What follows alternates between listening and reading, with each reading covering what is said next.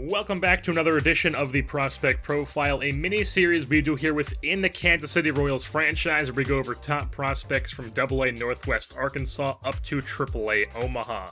Last time we went over catching prospect in AA Northwest Arkansas, and now we're going to be heading up to AAA in Omaha to go over first base prospect Pavin Smith.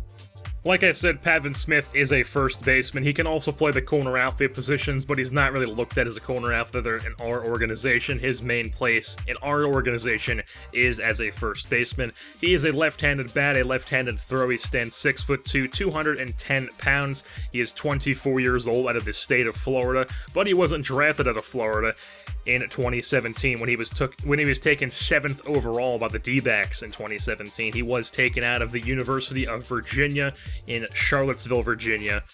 And now, yes, he was drafted by the D-backs, and we did acquire him in the Cincinnati Reds trade that we made, where we sent Mike Moustakas to the Reds, and in return got Pavin Smith, Gustavo Rodriguez, and then just a throw-in starting pitcher in Nick Travieso. But Pavin Smith, not a Red in real life, and this, I have no idea how he ended up on the Reds, because there are no CPU trades going on so far in this franchise, because I have them turned off to avoid insane trades that happen. So what must have happened was the D-backs just didn't offer him a contract, and they let him walk for whatever reason, and then the Reds offered him a contract, and then they put him on their 40-man because he has been up for a September call-up with the Reds.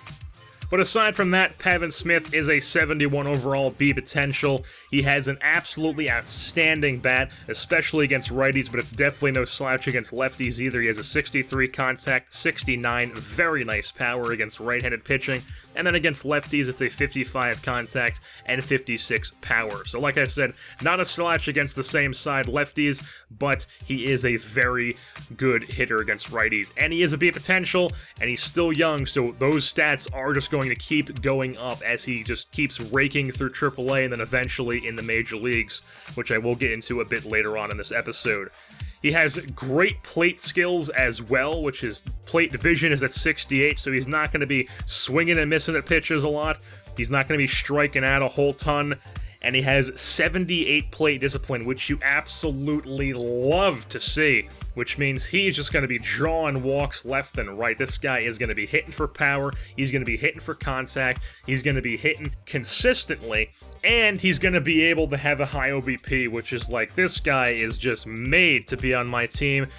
And he's also got a pretty good glove. He's got a 68 fielding. The reaction's not the greatest stat. It's a 56. I mean, it's not the worst, but I mean, the guy's a pretty good glove at first base. And as far as his future with this team, I did not trade for this guy so we could possibly maybe sort of come down the line and maybe possibly be the first baseman in a few years. I traded for this guy because I expect him to be the first baseman long-term for this franchise, and very soon. It really just depends on how well Hunter Dozier plays. If Hunter Dozier starts off like the first month or two of the season really slow and isn't the best, he's getting sent right down to AAA, and Pavin Smith, if he's down in AAA doing even half decently, is coming up to the big leagues if that happens. So Pavin Smith, you're probably going to see him in the big leagues pretty soon, if I had to say so, if I had to take a guess. So Pavin Smith, hopefully the franchise first baseman here in Kansas City. And with that being said, that's going to wrap things up here for this edition of the Prospect Profile of Pavin Smith, first base prospect. I've been your host, Jersey-born, and I'm saying goodbye. Ocean Man.